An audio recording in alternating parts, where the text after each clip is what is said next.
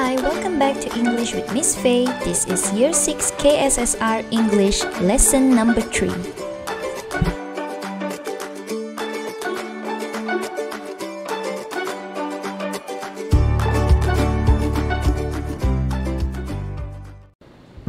There was once a small town called Farmington. All the town folks were farmers.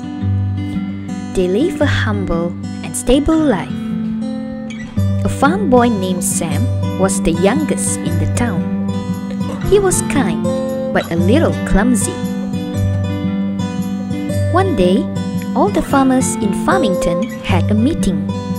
It seemed that the farmers were all out of money to maintain their farms.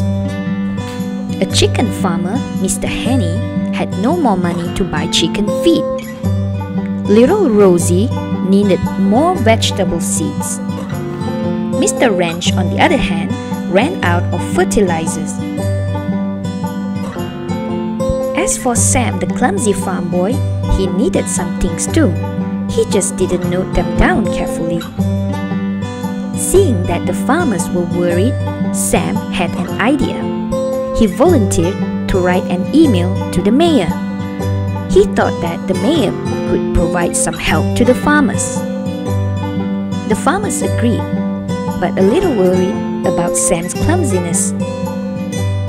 That night, Sam wrote an email to the mayor telling him about the trouble in Farmington. In his mind, he had written a great email. He then went to sleep, feeling proud of himself. Sam woke up the next morning feeling excited. He opened up his computer and unfortunately, he saw that the mayor has rejected his application. The news of the rejection quickly spread across town. The farmers were confused and asked to see the email that Sam has written. Upon checking the email, they realized that the email was full of errors. Mr. Henny, Mr. Ranch, and little Rosie were disappointed. However, they were not mad at Sam because they understood his kind intention. Instead, they decided to help him write better email. So, they sat down with Sam and taught him how to write better. We are going to teach you some punctuation marks today, Sam. First of all, you need to learn about capital letters. You need to use a capital letter to start your sentences and also when writing a person's name. For example, Dear Mr. Mayor. When writing someone's name, you must write the first letter in capital. For example, Mr. Henny needs some chicken feed. Or, referring to your subject in your email, you could write, There is trouble in Farmington. Next, after each sentence, you need a full stop. This means that you have come to the end of your sentence. For example, Little Rosie needs more vegetable seeds. Or, in this sentence, my name is Sam. When you use a full stop, it indicates that that is the end of your sentence or your ideas. Next, you need to learn how to use a comma. A comma is used when you need to list something out or when you need to indicate a pause. It means that you are not done with your ideas just yet. For example, Dear Mr. Mayor, and in this sentence, Mr. Henny needs some chicken feed, hay, and a new pair of gloves. Another important punctuation mark to use is an exclamation point. This helps you to express something better. But remember, use it when you are saying something like you are in shock or excited. Otherwise, what you wrote in the email seemed like you are shouting to the mayor.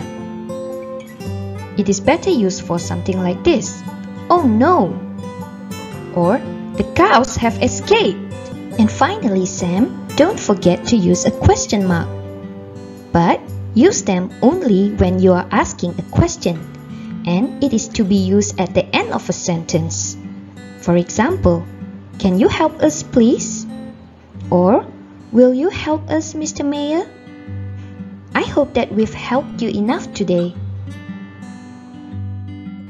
Sam was overjoyed with the help and went back home to write another email to save the farmers in Farmington. The end.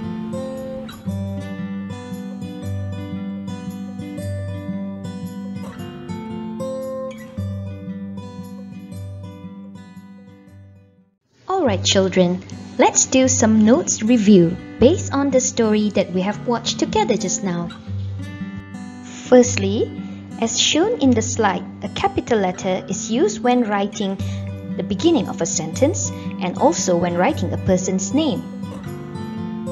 Additionally, a capital letter is also used in proper nouns and in direct speech. A full stop is used to indicate the end of a sentence of our ideas. Review the examples as follows. Thirdly, a comma is used when listing item or ideas and also when indicating a pause in a sentence. The next punctuation mark to learn is the exclamation point. Based on the story that we have watched together, it is used when somebody is in shock or excited. However, it is also placed at the end of a sentence to show other strong emotions. The next punctuation mark is the question mark. It is used at the end of a sentence which is a question.